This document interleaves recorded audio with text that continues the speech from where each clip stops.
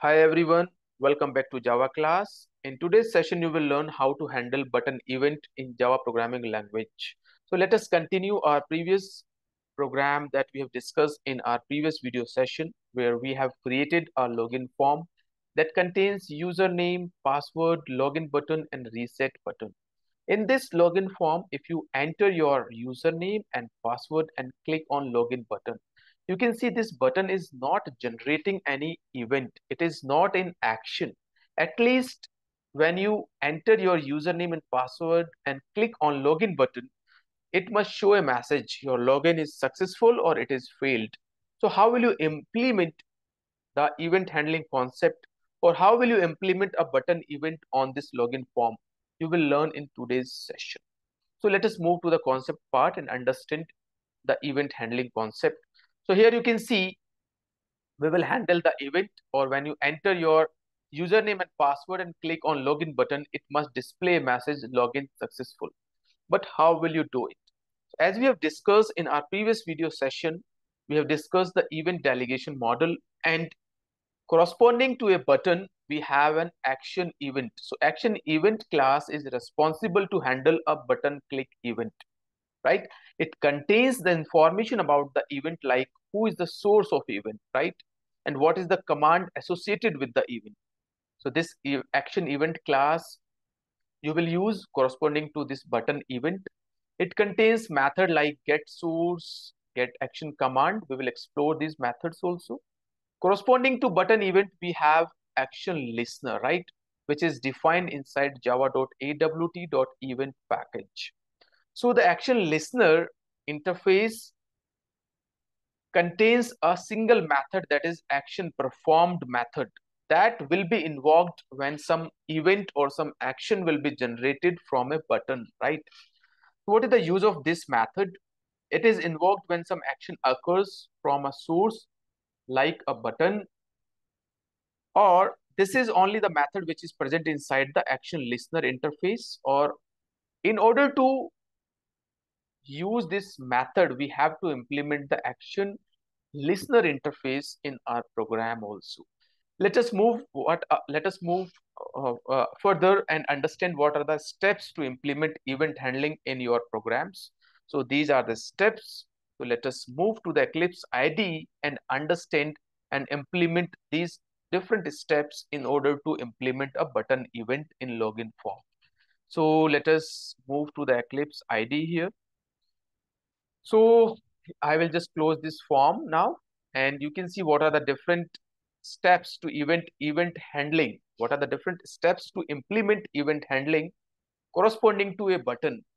So to handle the button, we will use the action event in Java AWT. For these are the three steps. Step number one is implement action listener interface. So let us move to the login form, or this is your step number one, implement action listener interface. So here simply you will write implement action listener interface, which is present inside java.awt.event package. So this is your step number two. What is step two? Sorry, this is the step number one. What is step two? Step two is, you know very well, if some source will generate some event, so who will get the notification? So definitely some listener will get the notification of it. But before getting the notification, these listener must be registered with a particular source. So how will you register a particular listener? Simply this is the step number two. So let us move to the code. So here at the end of the program, so let me just show you what is the code of this program. First, we have created a class that is extending a JFrame and implementing the action listener interface.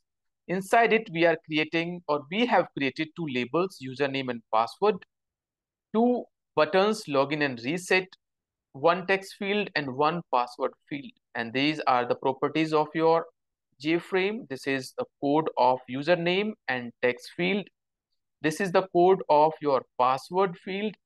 This is the not password, this is password label, and this is for password field. This is the code of reset and login button, and this is the way how will you make your frame visible, or inside main function you are just calling this constructor. So let us move to the step number 2. So what is step 2? Step 2 is add, or we can say register the listener, right? So how will you register the listener? So the step number 2, you have to register the listener corresponding to a source. So what are the source? Who is generating some event? The login button and the reset button is generating some event. So here you will just register the uh, you know listener corresponding to this login, or add action listener. You will register with this current object. So this is the way to register the listener, right? Login dot add action listener. In the similar way, you can register with the reset button. So simply you will write here reset dot add action listener, and this means we are registering the action listener corresponding to the login and reset button for the current object, for the current instance, right? This is the step 2.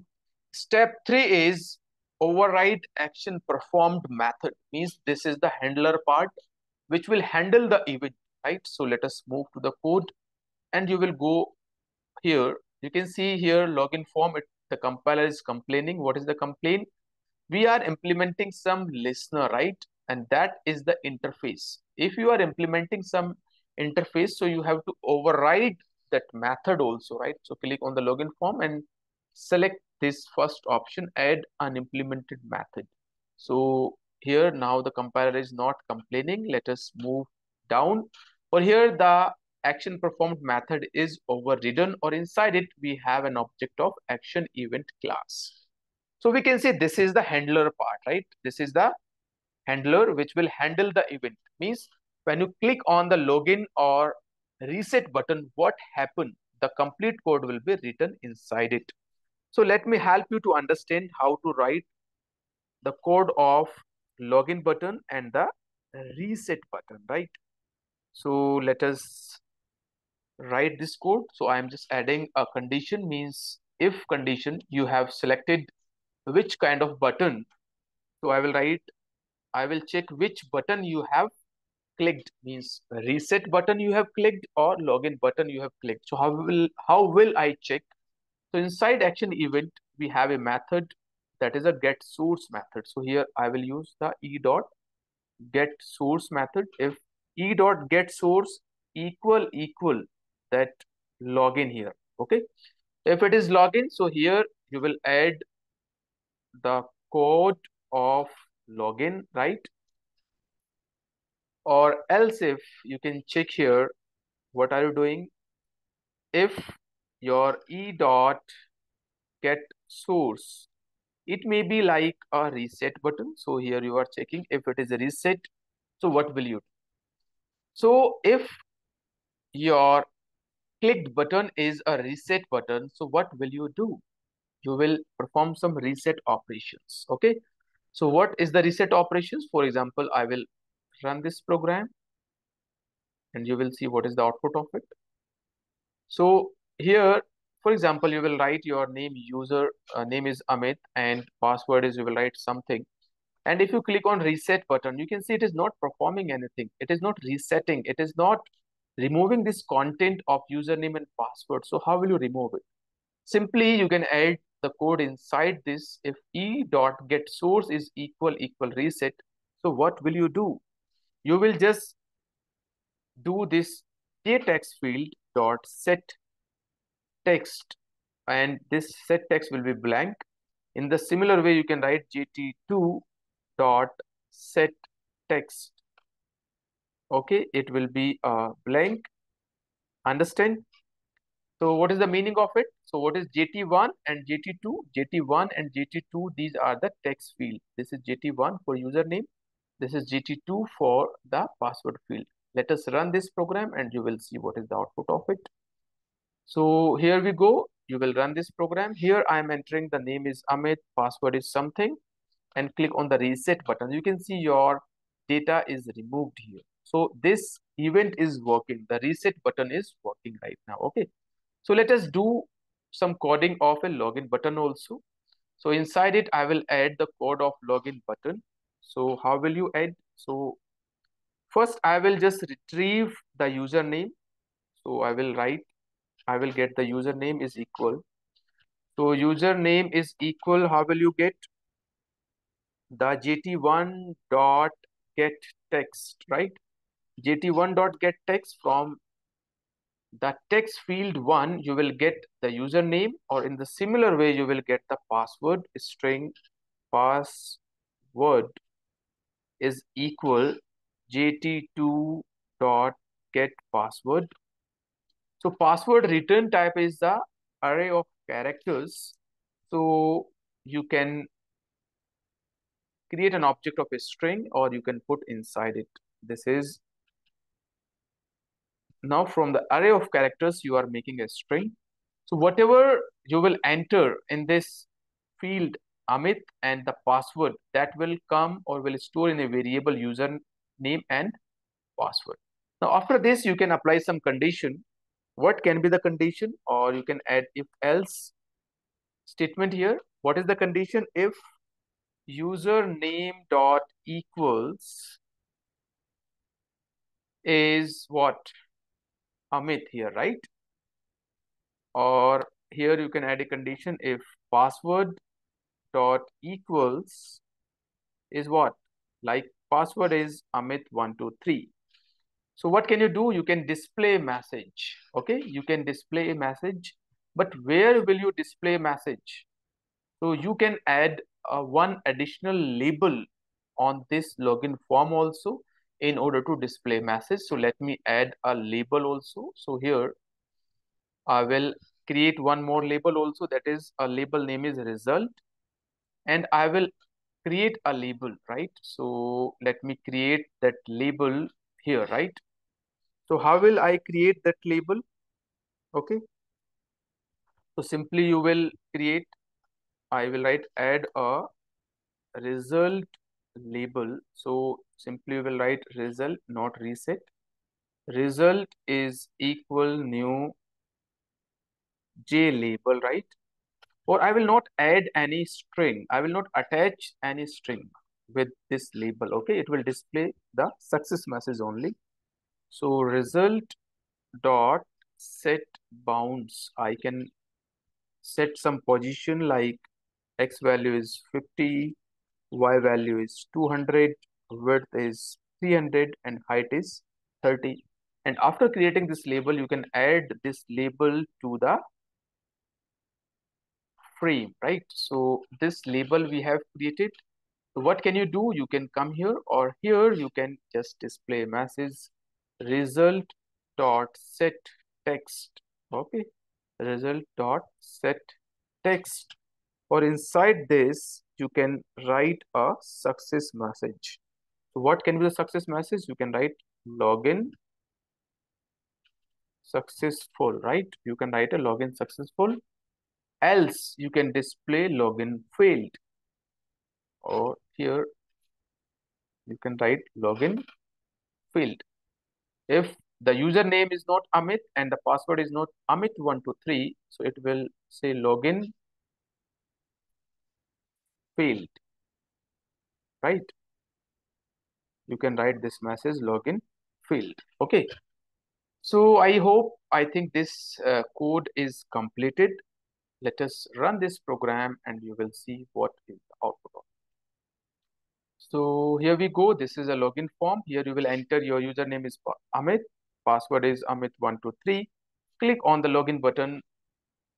Okay, it is not working. It is not performing. Let us see what is the error, right?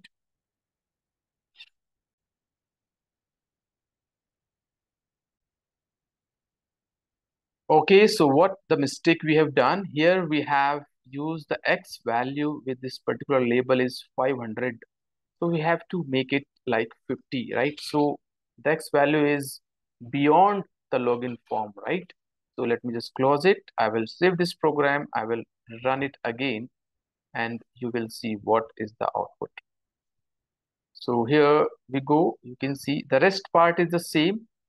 Only we have to do this set bound, result dot set bound, the X value will be 50 and rest your code will be the same, right? This code will be the same. Here you can see Let me enter, the name is Amit and the password is Amit123.